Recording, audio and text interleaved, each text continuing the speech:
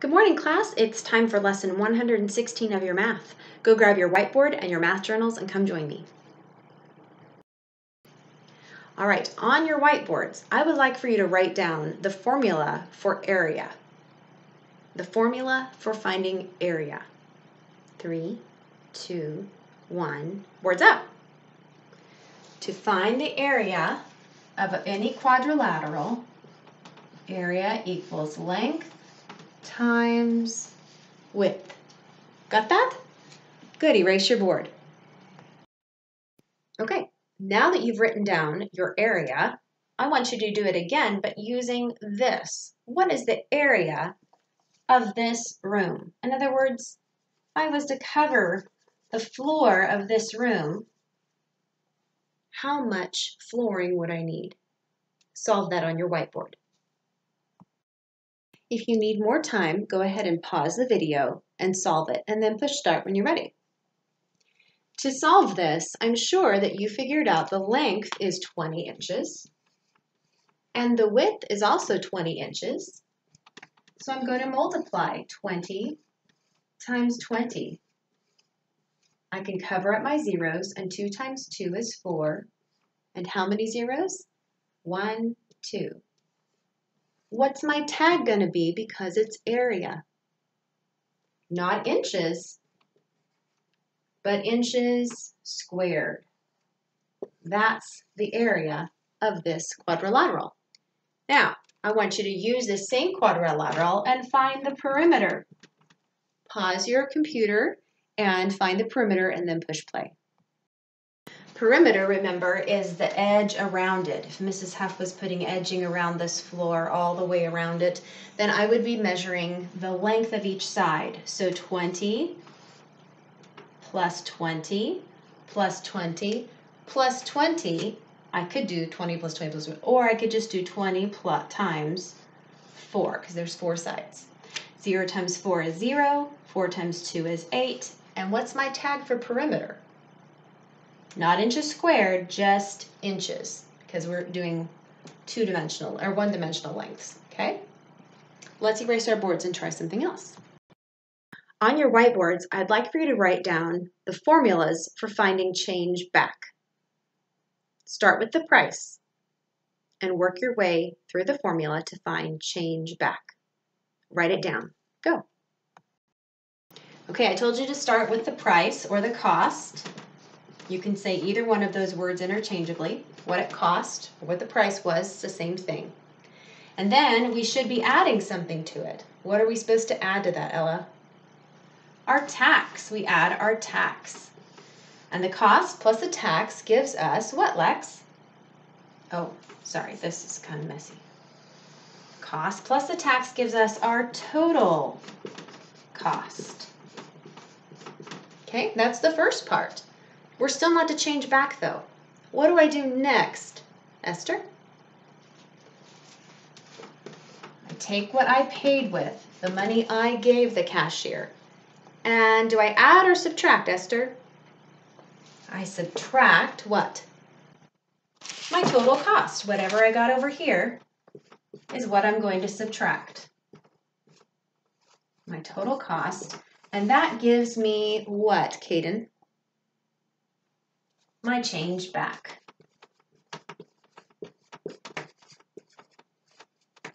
Okay, you're going to need this today in your lesson, so be very careful to have this memorized.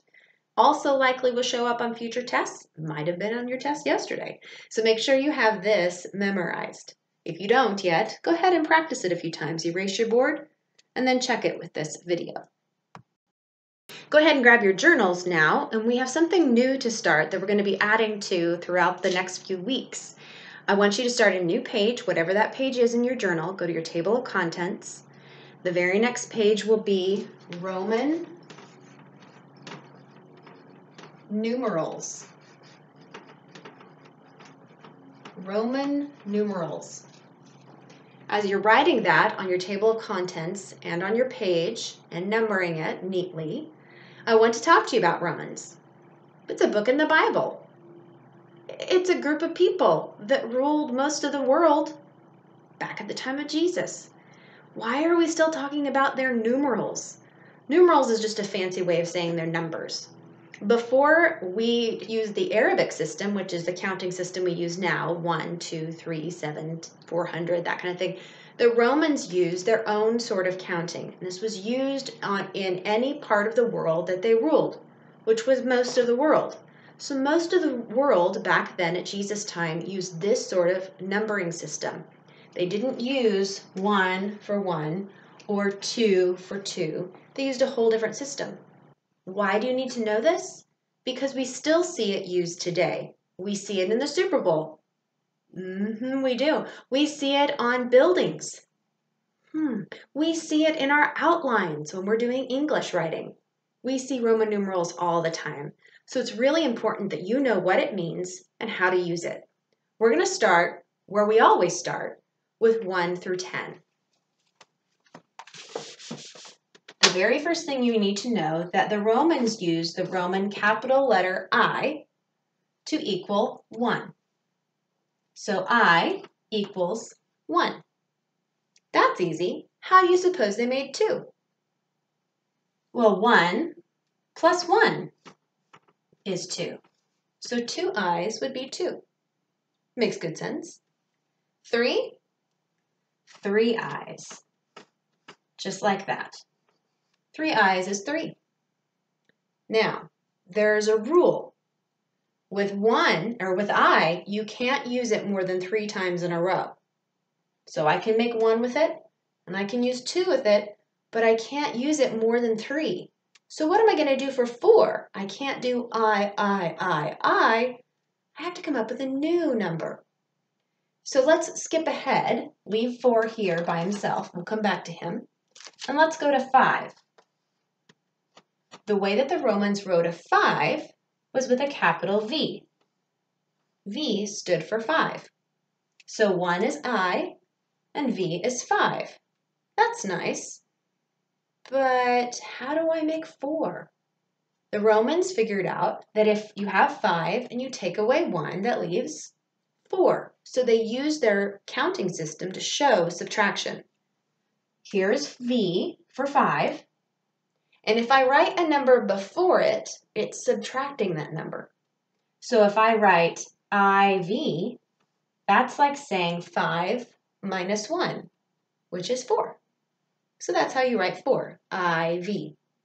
It doesn't mean 1 plus 5, it means 5 minus 1, because we have a littler number before the bigger number. Keep that in mind. That's going to be repeated over and over and over in the Roman system. So we've gotten to 5. How do you suppose they made 6?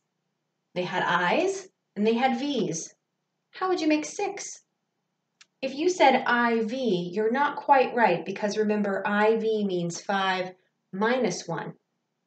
But if I flipped those and said VI, that's like saying 5 plus 1. Just like when I wrote I, it was 1 plus 1. Or I was 1 plus 1 plus 1, which was 3. So if I wrote the I after the 5, that would equal 6. Okay, writing all this down. How would I make 7? Well, I could repeat my I's up to 3 times. So let's make 7 with 5 plus 1, 2. 5 plus 2 is 7. 5 plus 2 is 7. They're showing math and adding and subtracting within their numbers. We don't have that in Arabic numbers. 6 just means 6. It doesn't mean 5 plus 1, but that's how the Romans did it. Let's try 8. Remember, I can repeat the letter I up to 3 times. So V is 5 plus 1, 2, 3. That makes 8. Number's getting kind of big, isn't it? Remember, we can only repeat I 3 times. So I've already done that here with 8. 1, 2, 3. What am I going to do with 9? Let's leave 9 out here to dry for a moment and skip on to 10. The Romans had come up with I for 1, V for 5. They came up with a new number for 10. And it's an X. X stands for 10. So if 10 is x, how could I make 9?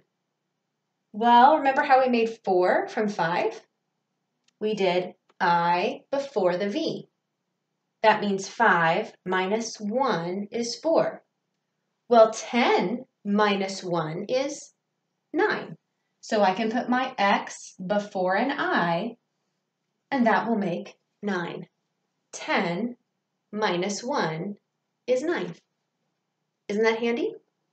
This is something you're going to need to memorize, and we're going to be practicing 1 through 10 over and over and over every day until it's just solid, super easy for us, because everything that comes after this builds on these first 10 numbers. So we've got to memorize these 10 really well.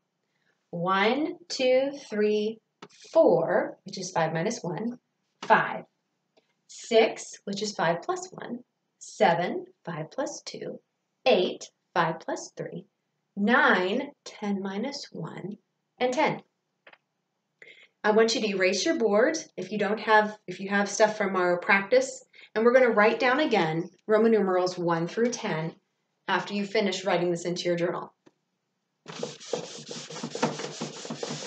No peeking at Mrs. Huff's boards. Erasing really good so you can't see it.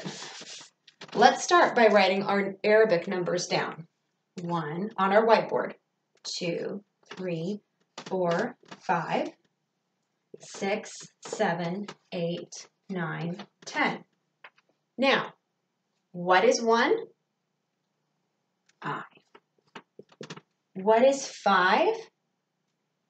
V. And how did we make 10? X. Those are the only 3 numbers you're allowed. Pause the video and fill in the rest. Okay, I think you've probably filled the rest in. I've only gone to 3 because I want you to help me think through these harder ones. 1, 2, and 3 are pretty basic. We just added 1 each time. How did I make 4 again? It was 5 minus 1, so the I has to come before the V to show subtraction. How did I make 6? 5 plus 1. It went after the V, so that shows addition. How did I make 7? 5 plus 2. And how did I make 8? 5 plus 3. And how did I make 9? 9 was 10 minus 1. So 10 minus 1 is 9. We have one more thing to learn today, and that is adding decimal numbers. This is super easy, but I want to go over it with you. Go ahead and start a new page. You're going to be using this page for today and tomorrow's lesson. This new page in your table of contents is adding and subtracting. You're like, Mrs. Huff, adding and subtracting, really? Decimals. Write it neatly on your table of contents and do a new page for it, and then come back.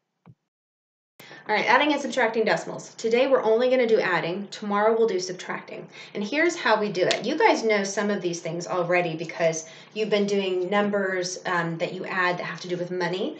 Like you guys have done, you don't need to write this one down, but you guys have done $1.23, which is $1, 2 dimes and 3 pennies, plus 47 cents, which is 4 dimes and 7 pennies, right? And you've added that before. You guys are really good at that. That's similar to what we're going to be doing today, but today's is not about money. Today's is using any decimals, and as you get older, you'll see that you use decimals in lots of different ways because our numbers become more complex, and we're talking about pieces of a number, hundreds, thousands, millions, and so our decimals can get longer and longer. For instance, if I asked you to add this number, 3 and 47 hundredths, plus 36 hundredths, plus 1 and 4 tenths. Well, that could be seeming kind of complicated. Here's the trick. Whenever you're using decimals, line up the decimals. You should be writing this down into your journals. I have my decimals in a line. I have 1, 2, 3 numbers. When I make my decimals in a line, that's going to also align where these numbers go. My 3 is in the ones place, which is right here. My 4 is in the tenths place, which is right here to the right of the decimal. And my 7 is in the hundredths place, which is right here. Okay, well, that seems easy. I just copied that down. But as we go on, you'll see it's important to line your numbers up. This one is decimal 3, 6. Decimal 3 is in the tenths, 6 is in the hundredths. Okay, and this one is 1 in the ones place on the left of the decimal, and the 4 is at the right of the decimal. And I'm supposed to add these up? Something looks really wonky here. Did you notice there's this big empty space right here? So here's what you can do. When there's an empty space, to make yourself feel better, empty just means nothing, so put a 0 there. Now it looks like something we've had before. Let's add these up. 7 plus 6 is 13. Put my 3 down, carry the 1. 1 plus 4 is 5. 5 plus 3 is 8. 8 plus 4 is 12. Put my 2 down, carry the 1. 1 plus 3 is 4. 4 plus 1 is 5. And because I keep my things all in a line, my decimal is going to go right in that same line. And that's my answer. 5 and 23 hundredths. Notice this isn't money. There's no dollar signs, just decimal points. 5 and 23 hundredths could be in a measurement of gas, or a measurement of liquid, or a measurement of anything. So know that it isn't always money that we use with decimals. Let's try another one. Let's write this one down. I'm going to give it to you horizontally, and you write it vertically in your journal still.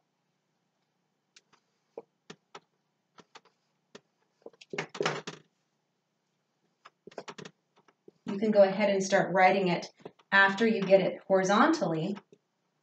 You can rewrite it vertically. First thing we do is we line up the decimals. I know I have 1, 2, 3 numbers I'm going to add. So 1, 2, 3 decimals. Now I'm going to place my numbers where they go. 2 is in the ones place, and 3 is in the tenths, and 7 is in the hundredths. My next number has 4 in the ones and 6 in the tenths.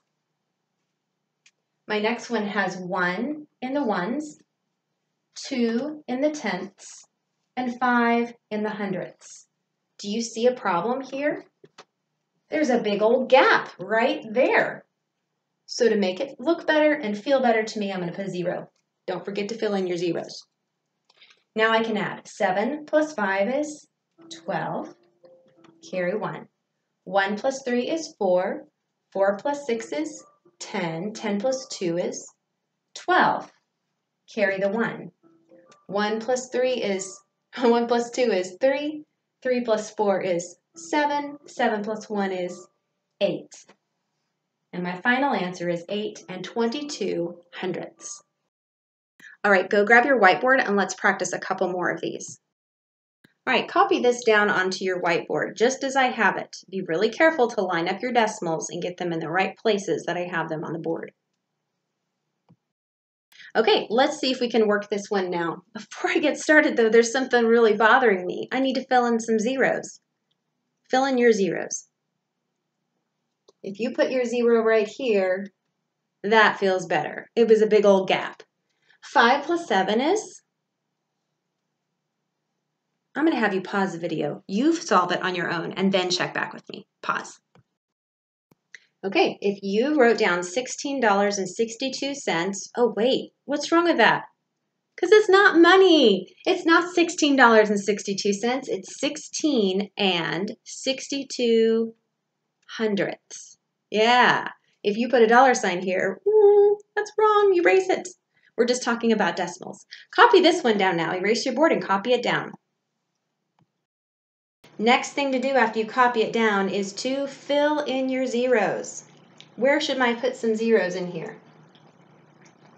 Right here. And right here, it needed 2 zeros. Now go ahead and add, and then check back. All right, if you added correctly, you should have 25 and 25 hundredths. No dollar sign because it's not money. Okay, go ahead and get started. Notice today that math on lesson 116, I did not assign 25 problems. No, I did not. I only assigned 1 through, I think, 1 through 16 I assigned. So don't do 1 through 25 today. Do 1 through 16. You're welcome. Have a great day.